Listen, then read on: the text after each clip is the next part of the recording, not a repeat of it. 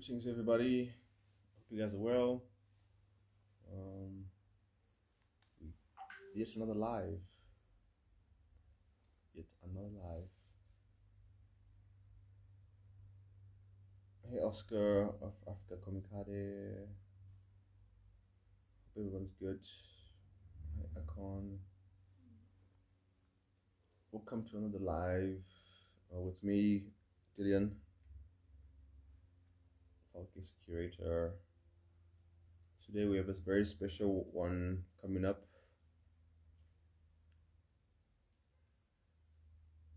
I'm just waiting for a guest today, Xabiso, I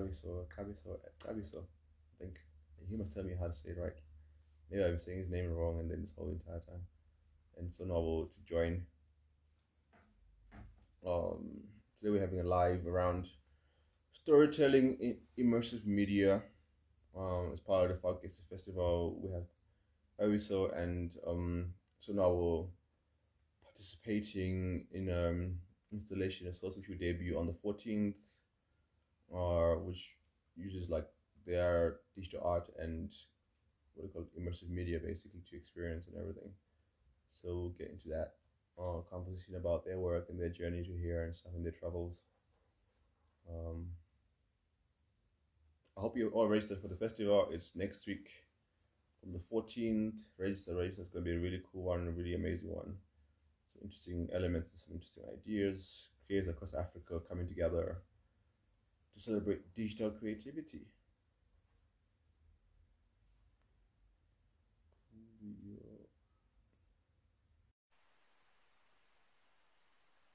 I'm trying to get Xabiso on the live. There it is. Hey man, how you doing? I'm good. How you doing?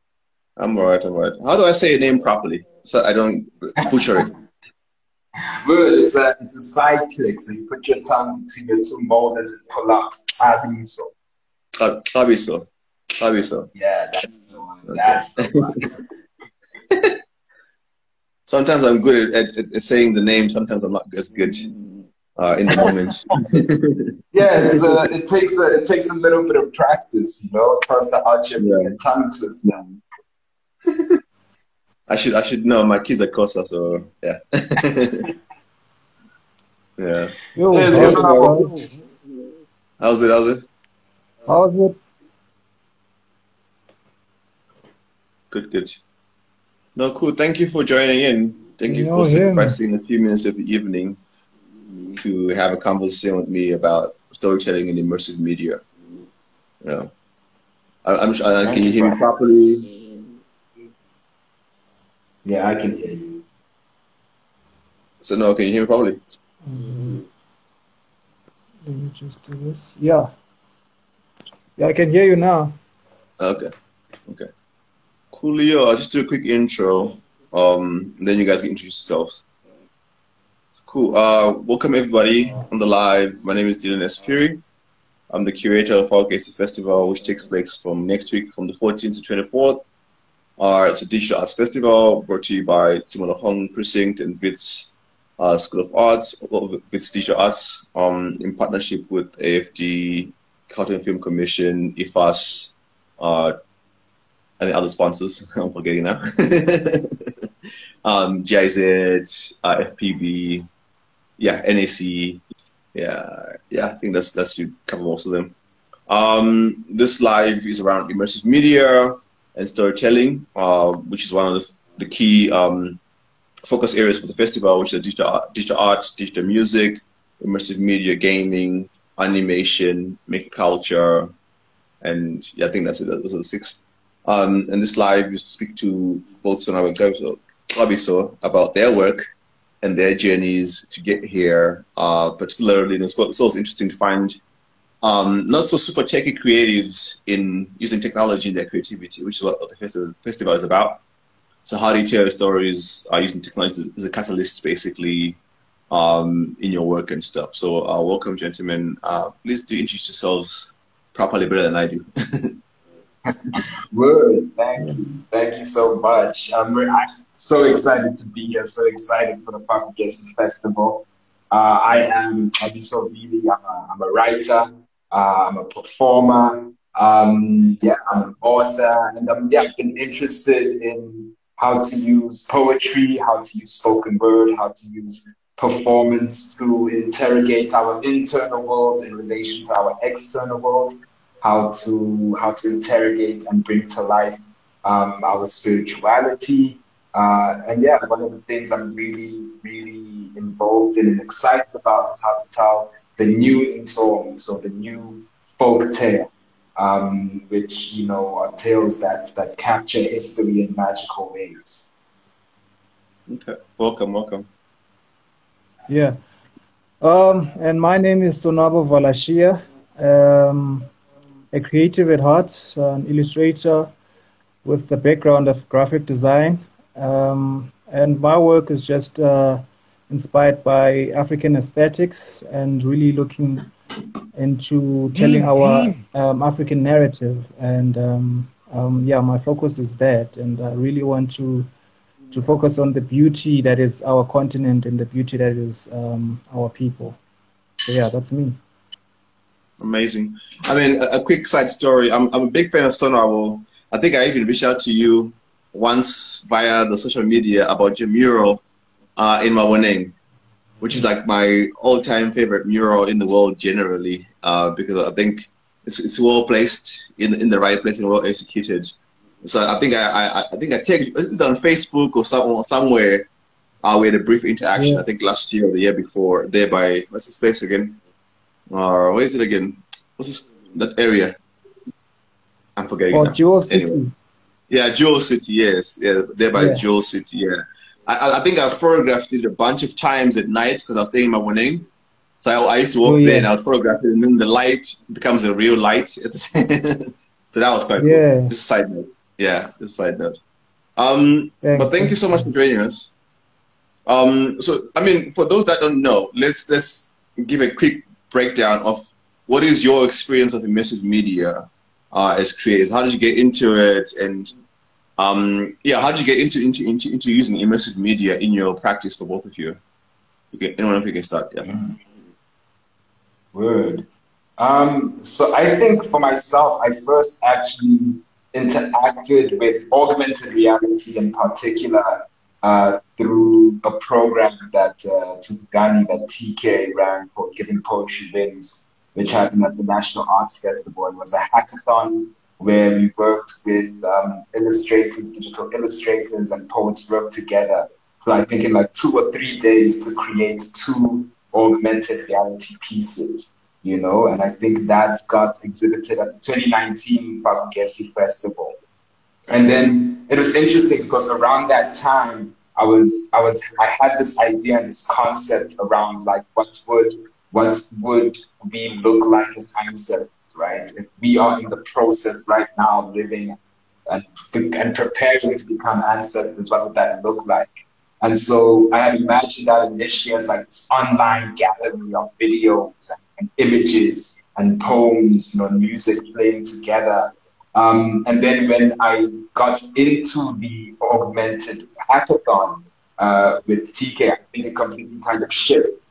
And then, yeah, I applied through Digital Lab Africa for this particular project, which then, you know, allowed us the funding to then now, you know, run the interviews and create the work. And so I used a lot of what I had learned during the hackathon and started really extending this project now into about like 10 images with Sonwabo. And then, yeah, through that and through Fak'ugesi, I also then interacted with the New Images Festival, who then commissioned me because of the storytelling elements within the augmented reality work we were doing, commissioned me then to get a team together to do projection mapping on the Saint Eustache Church, which is something I hadn't even heard of before, you know, when they initially got a hold of me. So I had to do a lot of research, find the right team, and really then like stretch out this story about Africa, but also from the perspective of like Xhosa man and what the different faces of Africa look like, but also what that means being taken to Europe and being put, you know, on a church and how that speaks back to history. And so that has been kind of my main work trajectory, aside from interacting with other extended reality and immersive media forms. Those have been the kind of work that I've been doing and that I'm interested in now. Okay, no, that's amazing, Jenny. And for you, Sonwabo? Yeah. Well, for me, it was with this project. I was introduced to immersive, working in immersive media with this project that we're doing with Xabiso. Yeah, I think when he pitched it to me before, it wasn't for immersive media, but along the lines where we were funded the DLA prize, we got to actually change the whole approach of the project itself, and that's where I caught onto this spark of immersive media, and it really was interesting for me also how I can turn my artwork to be alive, you know. So it was such an interesting journey. Also, I learned a lot through this process also. So yeah, that's amazing. How was it showcasing then the work in Paris, basically, in terms of the projection mapping? How was that experience? Yeah, that was wild. Maybe Sonwabo, you want to speak from an audience perspective, then I'll chat from seeing you come alive. I didn't quite get that question. How was seeing the projection mapping in Paris? How was the what? Seeing the projection mapping. The projection mapping. Oh yeah. That was crazy. That was one of my highlights with our trip to Paris. I think to have a work of that magnitude in the center of Paris, and having people to hear our stories, and Xabiso is a legend here because he got Frenchmen to pronounce coast. So imagine that. So yeah, in the middle of Paris, reciting that poem and seeing that projection mapping up in a very large scale, just normal people in the town, just viewing this, and whether you understand it or not, whether you like it or not, but it's there. And for me, it really enforced that whole idea that it really is our time, and it is our time to really tell our stories, and the world is really listening.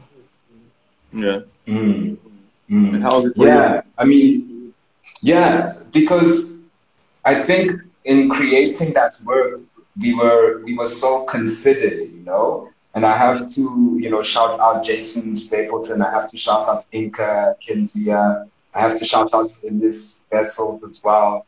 And also Faith 47 for donating some artwork to the project as well. And in that consideration, we were very aware of space, like of being in Europe, projecting like African work onto a church. Which also, like, we're very aware of how churches have worked in taking away land from like Africans, taking away those stories, right? Yeah. So I think it's had to be both. It had to be, would I say a political work? No, I think I would say like a more cognizant work of how it exists in that space, but also I think seeing it come alive, right, because of the images that we chose, because of the research that went behind that poem, and seeing that story there was just really, really affirming. And I think for me, just got me excited to find spaces and buildings in South Africa to then be able to project and tell those stories. I always kind of talk about it as like this digital fire, you know, that you sit around. And we used to sit around the fire to tell stories, and now the fire has moved, and the stories have changed and shifted. And so, you know, in that piece, we were retrospecting on the past, looking in on the present, and then imagining the future, like through this journey. And I really think it becomes such a powerful space to reimagine our stories, but also to reimagine the buildings and the spaces around us. Yeah, that's super amazing. I mean, yeah, definitely. I think projection mapping, you know, when you travel around the world, you really get to see where you're from and what you have, and then how can you do this great work here and stuff. So in terms of your thinking now, let's talk about, for example, the projection mapping itself. Where would you ideally want to do that in the city? For example, in Johannesburg, where would the one place you want to be able to do that?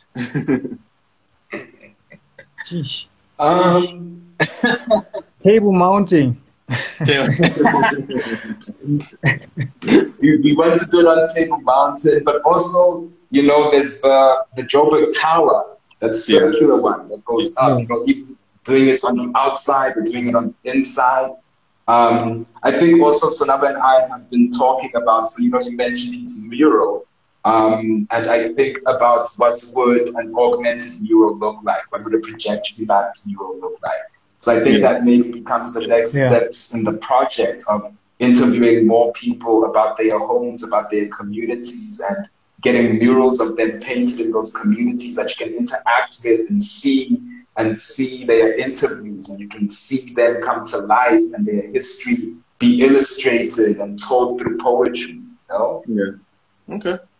No, that's super amazing, because I think, I mean, my experience coming into the festival, because normally I'm on the periphery of everything, basically. My job has always been to look at the creative industry as a whole.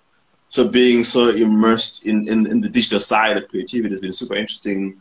And I'm realizing, actually, you know, we've come a long way, but also we have a long way to go in terms of bringing that ability into our reality, basically into our like the true lives that we live on a daily basis. And from your standpoint, what are some of the challenges that you've seen or you've faced in terms of getting into the digital arts, like participating in this entire process? What are some of the things that you feel like some of the challenges that a person can anticipate, basically? In your process. Yeah. I don't know if that makes sense. Yeah. Can't think of anything on top of my mind right now, but I think the challenges was possibly to get into the market, right? Specifically in all these spaces that are around us. It's really tough to do that. It's really tough to, if you really want to exhibit your work, really need to be either connected and know people who would help you around that. And I think access is a very important thing, especially as artists.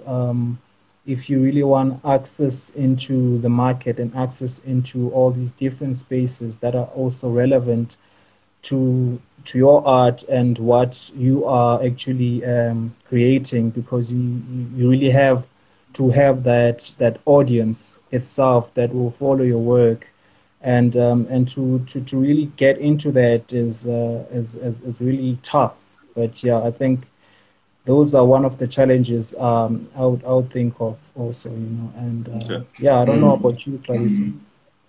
Yeah, I think I'm a springboard off you around both access and accessibility, right?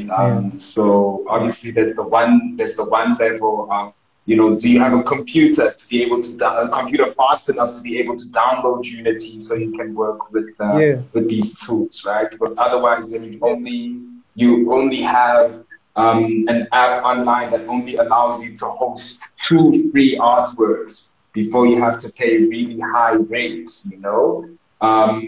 Do you have access to a headset to be able to create a virtual reality space? if there is work then that you are producing in the virtual reality space, who can access a headset to be able to watch your work?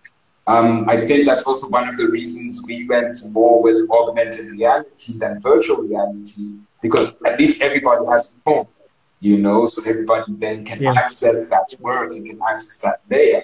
But I think like an entry level headset is going to sit at like 3,000 rand. So it's a whole nother budget that you have to have. Even within projection mapping itself, not only is the work itself extremely expensive to produce. I mean, the project we did Tosi was about like 7 minutes, and it costs a lot, right, just to produce it. But then it also becomes an extra cost of the equipment and setting the equipment up and getting it to the space. And then also it's about like access to the space as well. If you want to project, like which permissions do you get? Who do you need to talk to?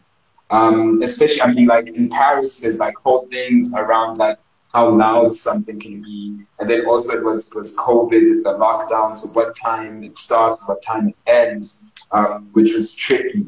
And, you know, and I think as artists, we're accustomed to working with a little, you know, and bending and stretching a budget. But I really do think like, you know, any kind of support is necessary, like, and also as an artist, like just learning like sending proposals. Like I find these days, like my art practice is like 70% sending out proposals, you know? And that's, you know, that's the work that we've got to do if we want to see our work to move and if we want to see it travel. Yeah, no, definitely. Yeah, the admin is the life. I mean, curating this festival is the admin. And then the work itself is only about 30%, you know, or even 20% most of the time. And I think we take that for granted. But I like that you mentioned the access. So I think one thing that when I was speaking to Nyambura, who's going to be hosting and curating one of the exhibitions and talks around immersive media, we were talking about that beyond the headset. So like, how do you reach people where they are? So how do you get people to be using the device that they have in their phones and all that kind of stuff in terms of their work and in terms of the accessibility in terms of from a consumer perspective? Because I think which is super critical, because like you mentioned, the headset can get quite expensive for the consumer, but we also want them to consume our work. So how do we balance that off is an interesting, I think, challenge. I mean, speaking of exciting stuff, what can people expect from your project that you're going to be launching and stuff? What should they be expecting? I don't want to give away too much, but then what can we give them as a glimpse in terms of into that space and stuff? Yeah, I mean, I'm so excited for this project. It's been like, how many years in the making now? So now like 2-3 years. 3, I think. Yeah, 3 years. Yeah. And so we've had really an opportunity to interview some really exciting young South Africans in regards to their spirituality and their practice. And through those interviews, I think really exciting realizations came through just around what it means to be practicing to become an ancestor, you know? And so I think we really invite people into not necessarily, into a magical world, but also a spiritual world, but also one that meets and melts and communicates with our present and with our physical world. Okay, that's super layered. not giving away the final result and the experience, but I like that. Yeah, I'm excited because I think this would be probably one of my first experiences in a very long time in terms of augmented reality. You know, we experience it here and there, but this will be interesting to see how that comes about. I mean, a quick question: how do you guys sustain a collaboration like this between the two of you as super creative people? How are you finding balance, and how are you finding how do you work together? Like, how's that working out? Yeah. You know, we stayed in Paris for a month together. So yeah, we know each other that well. So yeah, I think it has been quite a journey with me and Xabiso. We've been collaborating, I think, throughout these years now. We collaborated in his book, Laughing in My Father's Voice, which is a collection of poems that he did. And yeah, from there also collaborated in one of my exhibitions where he also contributed. Can you hear me? Maybe you're breaking up a little. Yeah. Oh, shucks. Can you hear me now? No, try and go ahead. Try and go ahead. Yeah. Okay, now we're losing you more. Yo. Is that cool? Are you back? Yeah, I don't know if you can hear me. Yeah, we can. There you are. Yeah, I'll just sum it up then. Yeah, so I think the journey has been quite long with us in terms of collaborating and creating awesome projects together. So I think we've maintained that throughout the years, and it really balances really well because I'm a visual communicator and he is a communicator performer, you know. So yeah. Yeah, I think we balance it quite well. Okay. Yeah, no, I've been lucky. I've been lucky to work with Sonwabo. I think the first time was at his Imbeleg or his solo exhibition where I got to perform some poems around crossiness and blackness there. And then from there as well, just so in love with his work, again, was saying, getting him involved with my poetry collection. There was the exhibition with the Zulu as well, Taxi Times Art. So yeah, I think we kind of see the world similarly around like how magic just is infused like within it. A lot of Sonabo's work will be, you know, portraits of people that already like exist, but then he just you know morphs them and turns them into like these magical like ancestral beings. And I think that's also something like I'm really interested in is how to pull the magic from the mundane, how to see the beauty in the ugly or the ugly in the beauty, you know? And so I think the work really melds together. Okay. No, that's amazing. You guys seem to have that glue. Yeah. And then I think my last question is like, what is your hope for the digital creative space in Africa? That'll be my last question. Oh, what a good question. What's the question? Network is network acting up? I think he's asking, what is your hope for the? Can you hear us? Oh, I think he's frozen. How's it, guys? Can you hear us now? There you are. Yeah, sorry, it's my connection. Yeah. Sorry, man. Now I was asking, what is your hope for the digital creative space in Africa? Oh, I think it's collaboration for me. I'll just sort it out. It will be like collaboration for all artists and just working together and really telling our stories. And I believe if we really do that, we can really run the whole continent and really tell our stories the way we really want to tell our stories and own our stuff, you know. So I really want that for us and for future generations also. Well, definitely collaboration.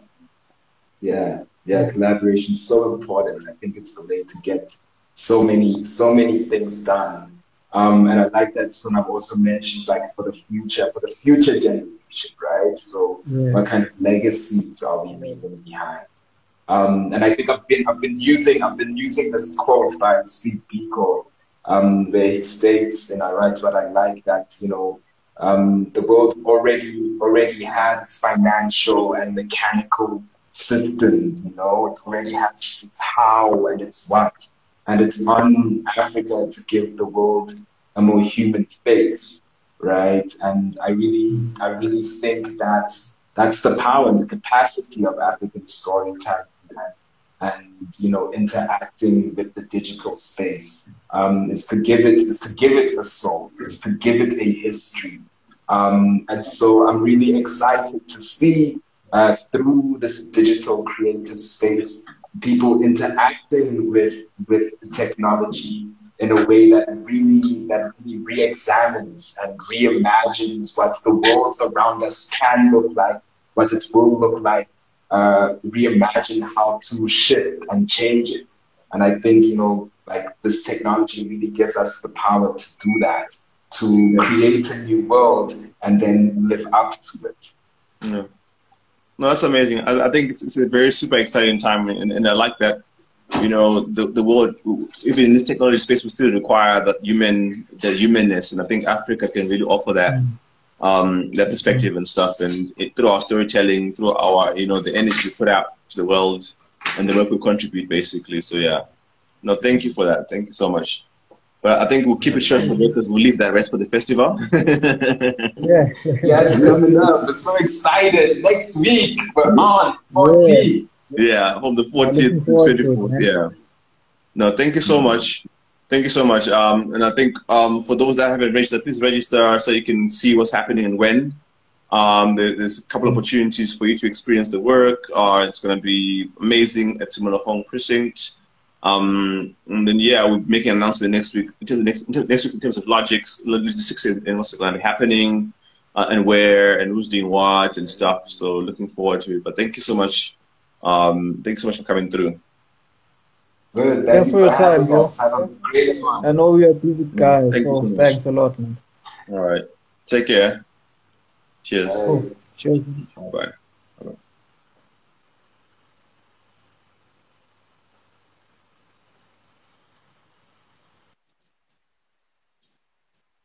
Cool. Thank you so much to everybody that's tuned in. Thank you to Xabiso and Sonwabo coming on board and have this quick conversation around their storytelling journey in the immersive media space and digital creativity. This is part of the lead up to the festival, Fak'ugesi Festival. I'm the curator for this year for the festival. The theme is built because you have to, because the work that we do is super important and imperative for society, like Sonwabo mentioned, around owning our stories, and for the future generations also to be able to participate in this creative space.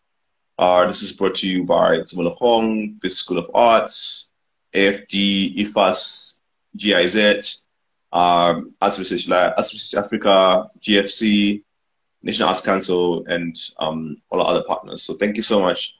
Looking forward to having you all at the festival. The festival is 14-24 October. It's digital, so mostly online, and a few instances of physical here and there for those that can be in Johannesburg.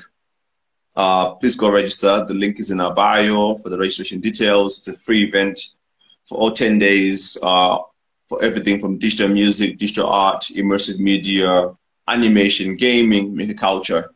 It's a good place to learn and see what's happening on the continent. We have a couple of exhibitions and a couple of opportunities and projects in there that are being launched and stuff across Africa that really focus on these disciplines, and also plotting a way forward for the digital creative space, you know, for everybody to participate and making it more accessible to everybody else. So thank you so much. Register, and we'll see you on the 14th of October. Next week on Monday, we have another live, which is again around immersive media, but with Nyambura, who's based in Kenya, who's an amazing creative and curator in this landscape. So thank you so much, and take care.